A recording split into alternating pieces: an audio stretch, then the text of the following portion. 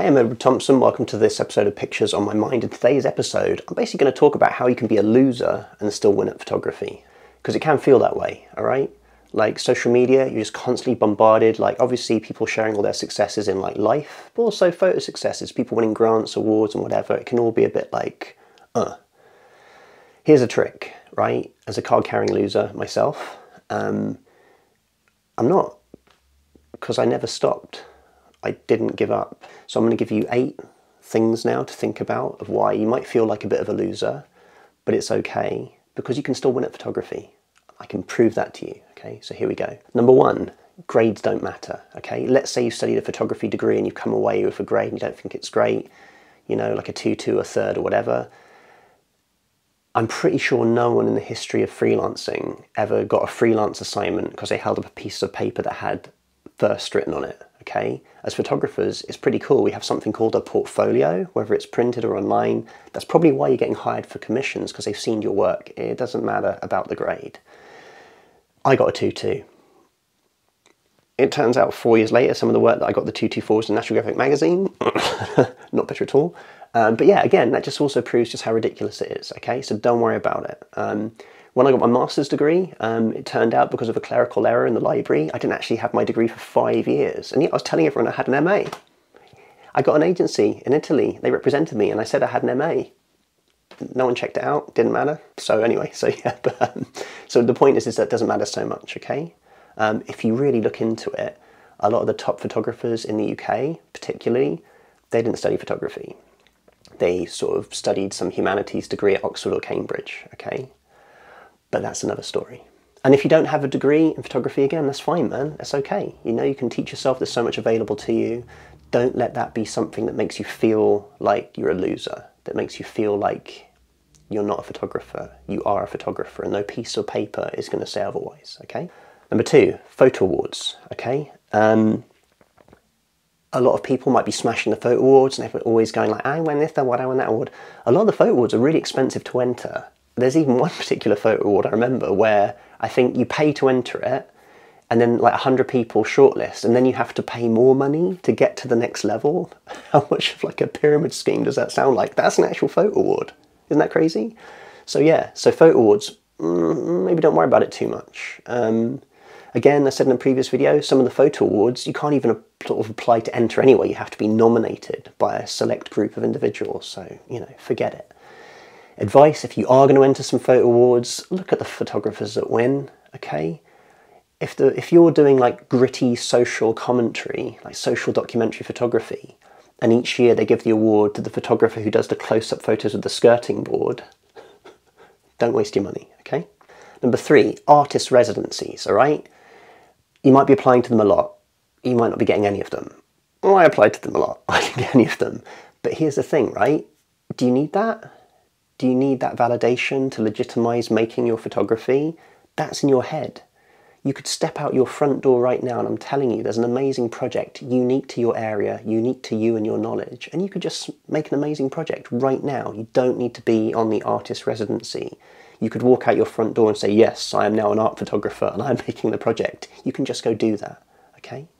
And a cool thing on a pitch level is, yeah, man, your neighborhood to you, like you see it every day, it might seem really normal and mundane, but to an audience on the other side of the planet, it's unique. It's unique, it's amazing, it's exotic to them. It might not be to you, but to them it is. So again, don't worry about if you don't get the artist residencies, okay? You lose out, don't worry. There's an amazing project just waiting for you and it's right outside your door. Now testify. Number 4, let's say you haven't got much money and you've got kind of rubbish kit. Wow, you're in the digital age, right? And I've said in a previous video about photography kit, like cheap photography kit, there's so many eras of digital cameras now. In the beginning, 20 years ago, even the 20D I bought, the Canon 20D, it was like $2.5 grand just for the body. You could pick up a top of the line DSLR camera from like 3 years ago or 4 years ago for not much money, for like a couple of £100.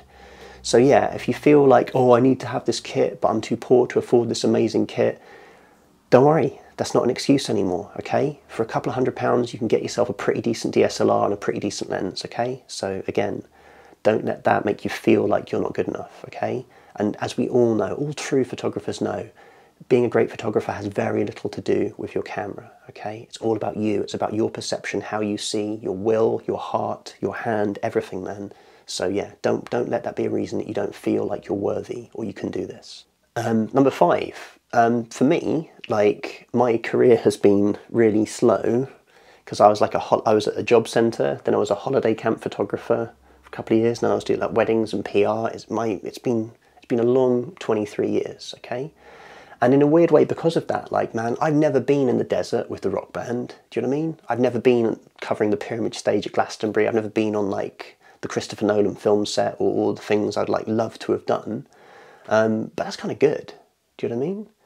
Like, what's the phrase? When all of your wishes have been granted, many of your dreams will be destroyed. So weird. Yeah. So what am I trying to say here? You know, let's say if you're a loser and you're still on your ascent, you kind of have faith because you're not fallen. Do you know what I mean?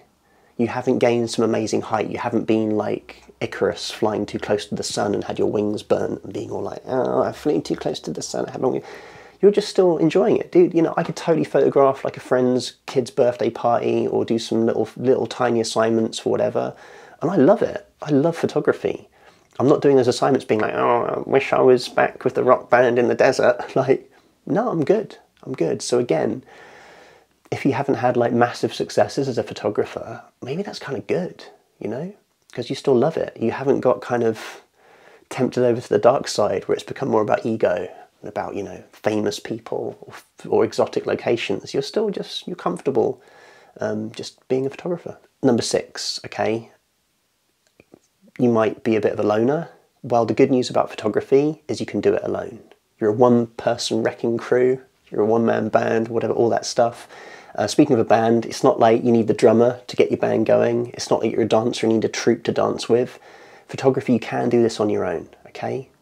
So that's okay, you know, if you don't know anyone or whatever, like, you can do this still, man, it's okay. Even if it's just you and a camera, that's enough. You can do that. Number 7, photography is, I think, a great way to break addictions. You could just take a camera out for a day, like a whole day, and really go for it. I bet you get like one amazing photograph, and the dopamine hit you're going to get from that great photograph, the excitement you get is going to be amazing. It will draw you out of, like, say, if you're hanging out with quite toxic groups, maybe there's something they do that you don't want to do anymore.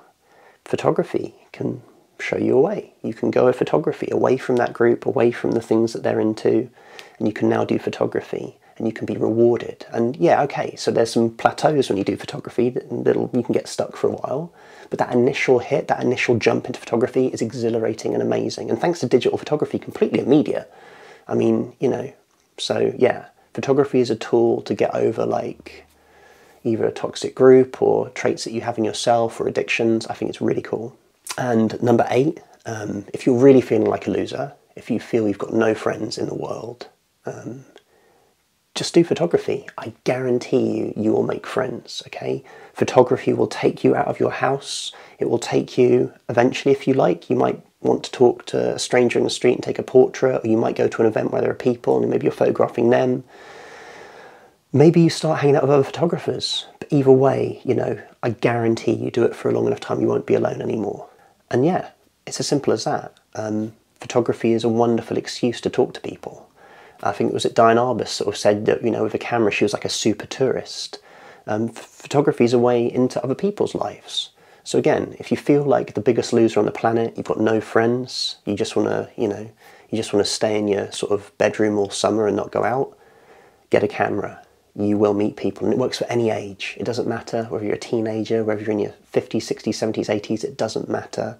The camera will draw you out, and it will draw you out into the real world, and you'll meet other people, and yeah, it's exciting. You'll, as I said previously, you'll get that rush because you'll take some amazing photos. You give photos to them, they'll feel good about it because they see these amazing photos. So again, it's a win-win.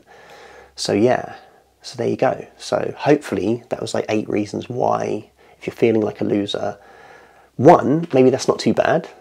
Maybe that's pretty cool. I think lots of cool musicians have written songs about feeling like a loser. Beck, I guess Radiohead, so lots of stuff like that. It's okay. And the other thing is, it's not a bad position to be in as a photographer.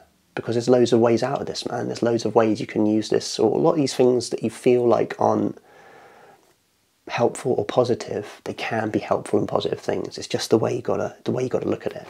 So yeah, let's all be losers. Let's not give up, and let's get there and let's win. I'm a driver, I'm a winner. Things are gonna change, I can feel it.